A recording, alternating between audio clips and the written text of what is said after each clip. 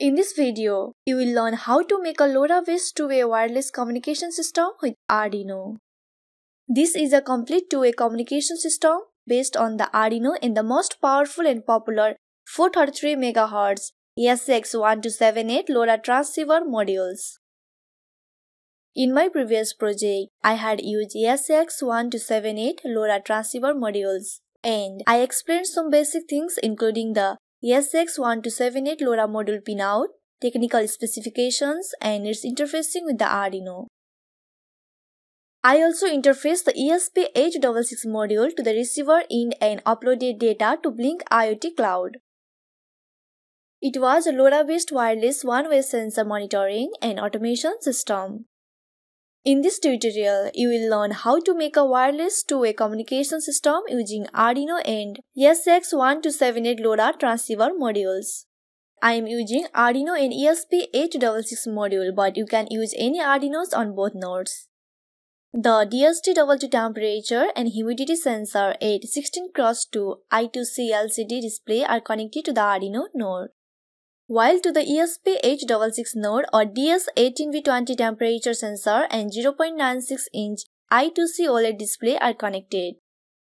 The parameters of the DHT22 sensor temperature and humidity are sent from the Arduino node to the ESP8266 node and are displayed on an OLED display.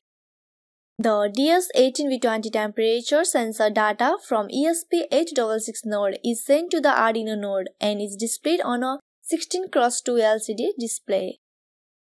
I hope you understand what we are trying to do in this project. So without further delay, let's get started.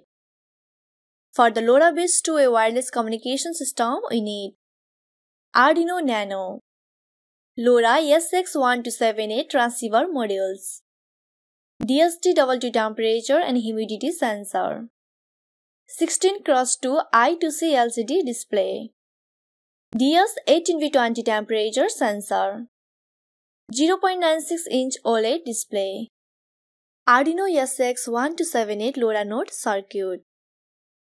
This is the circuit diagram of the Arduino node. The connection of the SX1278 LoRa module, DHT22 and 16x2 I2C LCD remains exactly as shown here. VCC of the LoRa module is connected with the 3.3 volt of the Arduino. ISO pin of the LoRa module is connected with Arduino's pin 12. ISI pin is connected with the Arduino's pin 11. SCK pin of the LoRa module is connected with Arduino's pin 13. NSS pin is connected with the Arduino's pin 10. And the ground pin of the LoRa module is connected with the Arduino's GND. Out pin of the DHT22 sensor is connected to the D5 pin of the Arduino, whereas VCC and GND are connected to 3.3 volt and GND pins of Arduino respectively. 16x2 LCD needs 5 volt supply, so GND and VCC are connected to 5 volt pin and GND pin of Arduino. I2C pins SCL and STA are also connected to Arduino's I2C pins A5 and A4 respectively. This is the circuit diagram of the ESP8266 node. The VCC of the SX1278 LoRa module is connected with the 3.3 volt of the node MCU. ISO pin of the LoRa module is connected with the node MCU pin D6. ISI pin is connected with the node MCU pin D7. SCK pin of the LoRa module is connected with node MCU pin D5. NSS pin is connected with pin D8. And the ground pin of the LoRa module is connected with the node MCU GND. The VCC and GND pins of the SSD1306 OLED Display module are connected with the node MCU 3.3 volt and GND pins. STA and SCL pins of the OLED Display module are connected with the node MCU I2C pins D1 and D2. DS18B20 Temperature Sensor requires a 5 volt supply, so the VCC pin is connected to the VIN pin of node MCU. Data pin and GND are connected to D4 and GND pins respectively. 4.7K ohm pull-up resistor is used in between the VCC and data pin of the DS18B20 sensor. I connected everything as per the circuit diagram. So, the node to which the DHT22 sensor and 16x2 LCD module are connected is the Arduino node. and the node to which the DS18B20 and OLED Display module are connected in the ESP8266 Node.